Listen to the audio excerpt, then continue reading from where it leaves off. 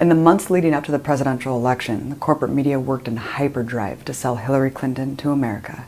Party loyalists on both sides became frantic that the candidate they helped create could take the empire's throne, with unpredictable consequences. Amidst a curtain of unquestioning and sycophantic media coverage, a bombshell was dropped by WikiLeaks just weeks before the election, exposing the inner workings of the Clinton clique. An ongoing series of thousands of emails from John Podesta, the chairman of Hillary's presidential campaign. While John Podesta is treated as just a well-meaning Clinton supporter who had his privacy unjustly exposed, he's actually one of the most powerful people in Washington, operating mostly behind the scenes. Until now. John and his brother Tony are considered two of the most influential corporate lobbyists in the world. John has been dubbed one of Washington's biggest players by the New York Times, whose clients are going to get a blueprint for how to succeed in official Washington. And he's much more than just a millionaire lobbyist. He's also been the man behind Bill Clinton, Barack Obama, and Hillary Clinton. The Washington Post praised his political experience, saying no single person may be more responsible for shaping the ambitions of Obama's second term than he. But we should pay no attention to what the emails of one of the most powerful men in the world say. Instead, we should talk about Russia. Well, Chris, I think we should take a step back and say how we got here, which is that the Russians, as the U.S. senior members of the U.S. government confirmed, have been hacking into Democratic accounts, and now they've hacked into my account. You are very clearly quoting from WikiLeaks, and what's really important about WikiLeaks is that the Russian government has engaged in espionage against Americans. George, when you see something postmarked from Russia, you should be afraid to open up the documents. These are legit, aren't they? I don't know. I refuse to open these documents. It was the big money from a foreign person to the foundation at the time she's running for president. This was, as you can see in those emails, this was a scheduling matter, and we didn't want her going overseas. I didn't want her going overseas before the campaign was kicking off. But again, these are stolen documents, stolen by the Russians. It's now confirmed from John Podesta. They are being put out for exactly this purpose. You know, I know that Russia and other forces would love us to have a debate. This is exactly what they want. They want us to have a debate about the internal structure of Hillary's campaign, what's true, what's not true, and I'm just not going to play that. As president, I will make it clear that the United States will treat cyber attacks just like any other attack. We will be ready with serious political, economic, and military responses. Just one problem. The evidence they're pointing to proving Putin was behind the emails is not evidence at all.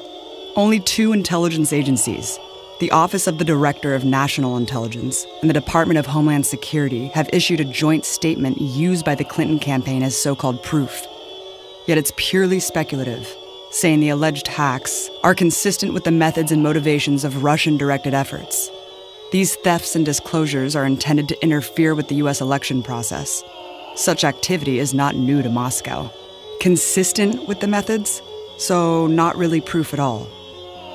The FBI also resisted getting behind the accusation on the basis that the claim was inconclusive. But the media simply repeats the claim as gospel, while never mentioning the other logical ways Podesta's emails could have gotten out. For example, his username was his own name, and his password was literally password. In 2015, he left his cell phone in a cab. And in March 2016, Podesta gave his email login to hackers after falling for a phishing scam appearing to come from Google where he typed in his info. Not to mention the thousands of skilled hackers who are not part of a Russian government operation, or a disgruntled insider who could have leaked the emails. When you look into the Podesta emails, the breadth of what they show explains why they're running such a desperate deflection campaign. Part of the WikiLeaks trove are transcripts to Hillary's infamous speeches she gave to banks and other corporations, for which she earned millions of dollars. In one, she assures her corporate sponsors that what she's saying to voters isn't her true position. Politics is like sausage being made. It is unsavory, and it's always been that way, but we usually end up where we need to be. But if everybody's watching, you know, all the backroom discussions and deals, then people get a little nervous, to say the least. So, you need both a public and a private position. And the way she discusses accountability for Wall Street, her #1 donor, is very different behind closed doors.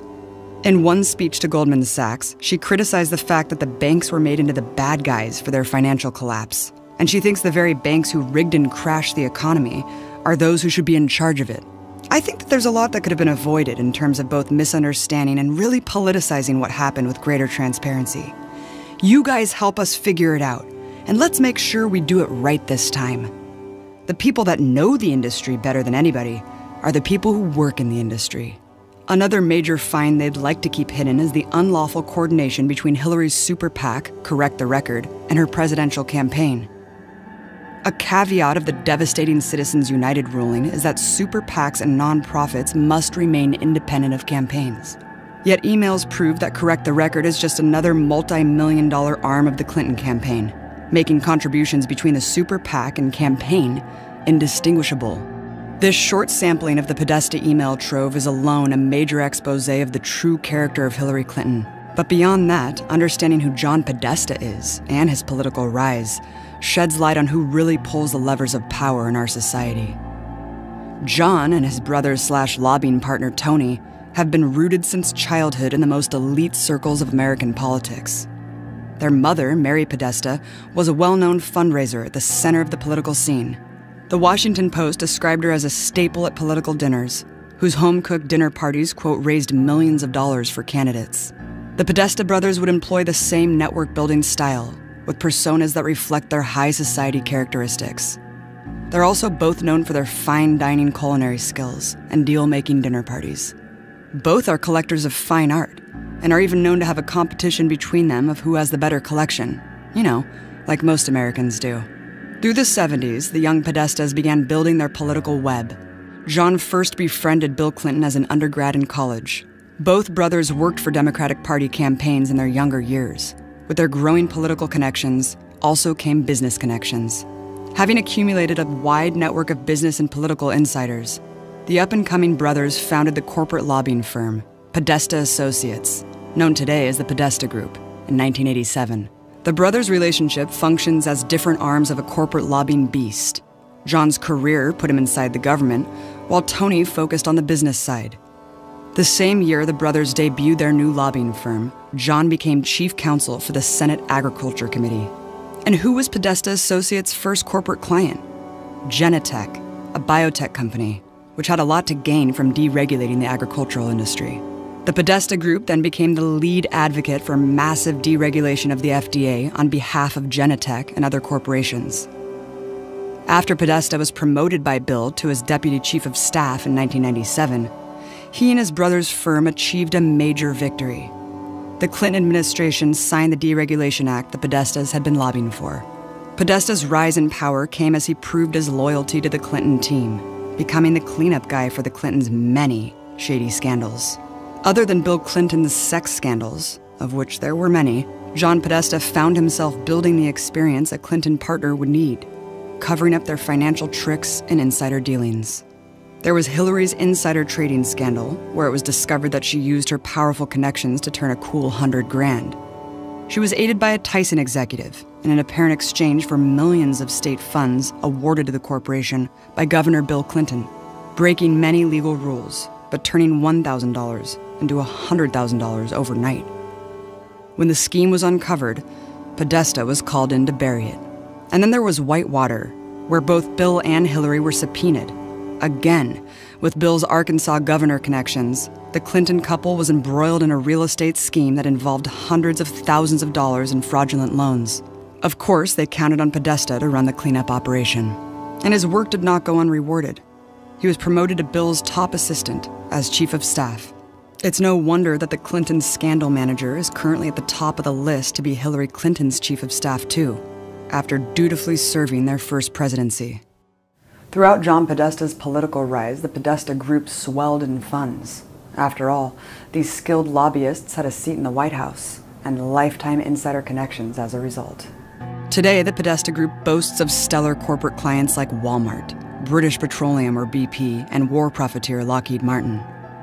It also includes financial giants Bank of America and Sallie Mae, war profiteers General Dynamics and Raytheon, media groups National Association of Broadcasters, National Public Radio or NPR, biotech giants Amgen, Genentech, and Synthetic Genomics, energy giants Duke Energy and Sunoco, healthcare and big pharma Covidien, Merck, Novartis, and other corporate giants like Nestle. But the Podesta duo's true power in Washington would begin to be fully realized in 2003, when John Podesta founded the think tank Center for American Progress.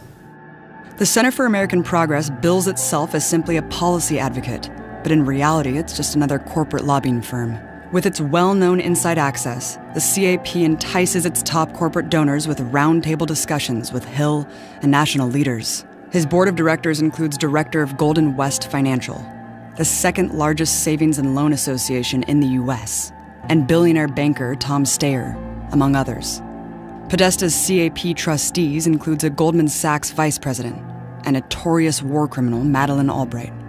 The CAP's donors paint a fuller picture of the group's character.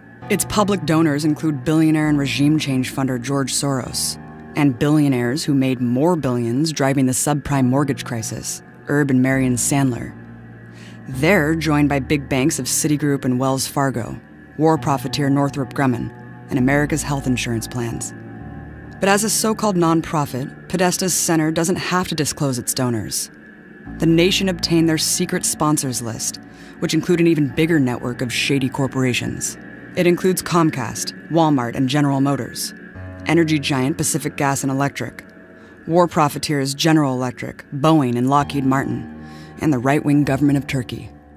This buying access club has paid off lucratively for both sides, especially when a Democrat returned to the White House, and John Podesta was tapped to lead Obama's transition team with his golden Rolodex to fill the new administration. Podesta stacked the White House with allies he knew would please the banks and corporations in their corner. For example, WikiLeaks revealed that a month before Obama won the 2008 election, an executive at Citigroup, a public donor to CAP, emailed Podesta. The subject line was lists, and in it was his recommendation for 31 cabinet-level positions. The exec, Michael Froman, wrote, "The lists will continue to grow, but these are the names to date that seem to be coming up as recommended by various sources for senior-level jobs." This random guy from Citigroup, offering who his banking partners thought should run the entire country, ended up being almost 100% accurate. The vast majority of the preliminary list ended up coming true. Froman even was the point person for applicants, forwarding Podesta resumes from other insiders, begging to be on the team.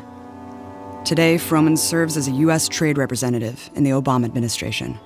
But this was just the beginning of the Podesta's new influence, with unprecedented access to the White House. Records show that in 2009, the Podesta family had meetings in the White House 25 times. In contrast, only one such visit was made by Democrat Nancy Pelosi, who was Speaker of the House. John Podesta alone visited the White House at least 130 times between 2009 and 2013. The corporate representative was widely considered an informal advisor to the administration. The Podesta tag team boomed. By 2006, the assets from Podesta's center dropped from $23 million to $20 million. But with the Podesta stacked Obama admin, their assets doubled to $40 million. Its staff grew from only 20 prior to Obama to 270 by 2013. Likewise, the Podesta Group swelled during the Obama presidency. Between 2006 and 2010, Podesta Group staff tripled and profits doubled. John Podesta's rising influence built a wide and constantly turning revolving door between his center, its corporate sponsors, and the government. Among countless examples are Scott Lilly, a former congressman who took simultaneous positions as a national security lobbyist for the CAP and a lobbyist for Lockheed Martin. Lockheed was also a big CAP donor at the time. Spencer Boyer was the CAP's so-called expert on Turkey, secretly given millions by the hated and brutal regime. Boyer left that position to be Obama's Deputy Assistant of European Affairs, which, quote, develops and implements U.S. policy in Turkey. Rudy de Leon, Bill Clinton's former Deputy Secretary of Defense, became Director of Lobbying for Boeing, a major CAP donor, then Senior VP for National Security at the CAP. Today, Rudy simultaneously serves as a CAP lobbyist while on the Department of Defense Advisory Board and as a board member of defense contractor General Dynamics. Podesta's cash for favors mastery is most exemplified by his scheme during Obama's stimulus plan. The Center for American Progress had long lobbied on behalf of its renewable energy clients, who had a lot to gain from supposedly green reforms. In particular, big manufacturer of solar panels, weatherized homes, and so on. Podesta and the Center for American Progress were, of course, there to lobby for who should get the funds from Obama's stimulus. The CAP strongly advocated to direct stimulus money for a solar panel manufacturer called First Solar, a company that the CAP claimed no ties to. First Solar received close to $4 billion of the funds. But it was discovered afterwards that First Solar was actually part of the Center for American Progress's so-called business alliance of secret donors, a fact the center intentionally concealed. Steve Spinner, the Department of Energy's stimulus advisor who oversaw the transfer of funds to First Solar and other CAP clients, left his government job when the deal was done to take a seat as senior fellow of the CAP. Corporate lobbyist Jose Villarreal, whose clients include Walmart, Boeing, and Dow Chemical, simultaneously served on the board of directors for First Solar and the Center for American Progress during the stimulus payout. In 2015, he was appointed by Hillary Clinton as her campaign treasurer. John Podesta himself sits on the board of directors of an energy company and an investment firm who raked in massive amounts of green energy stimulus funds. Over a dozen other corporations donating to the CAP received these green stimulus funds from Obama's White House. While the Clean Energy John delivered billions to his supposedly environmentally friendly donors, Tony was busy raking in cash from big polluters like ExxonMobil to lobby to export fracking, and BP during their catastrophic oil spill. The Podesta Group successfully stalled congressional inquiries into BP's disaster. The Podestas and the Clintons profited off many other backroom deals during this time. While today being the lead fearmongers about Russia, they had no problem getting paid by Russian oligarchs. Apart from the Podesta Group working for Russia's biggest state-owned bank, John helped secure the Russian purchase of a massive mining company called Uranium One, which had required the approval of Hillary's State Department. Uranium One, with mining rights to 20% of uranium in the U.S., was owned by a good friend of the Clintons, Frank Giostra. Russian elites funneled millions to the Clintons, as well as $180,000 to the Podesta Group to grease the wheels. The sale was predictably approved.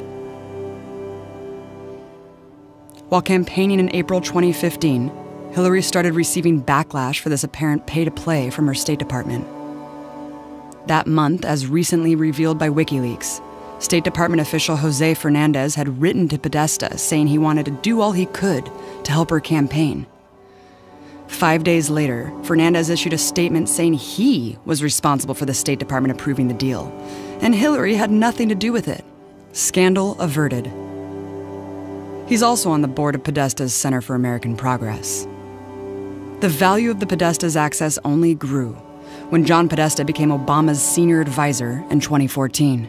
While having stepped down as the center's president, he retains control through its board of directors and his appointed successor, Neera Tanden. Podesta was already on his way into the next administration. Recruited in 2015 to head Hillary Clinton's campaign, he is now expected to get a top cabinet position. Today, while Podesta runs Hillary's path to the White House, his Center for American Progress advocates for her game-changing policies.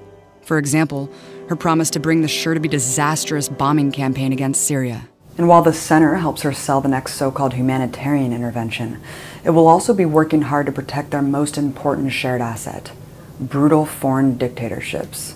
The Podesta Group has been hired for lobbying by the murderous Maliki regime in Iraq and the loathed Mubarak regime in Egypt. Tony Podesta also lobbied for a Qatari fracking company.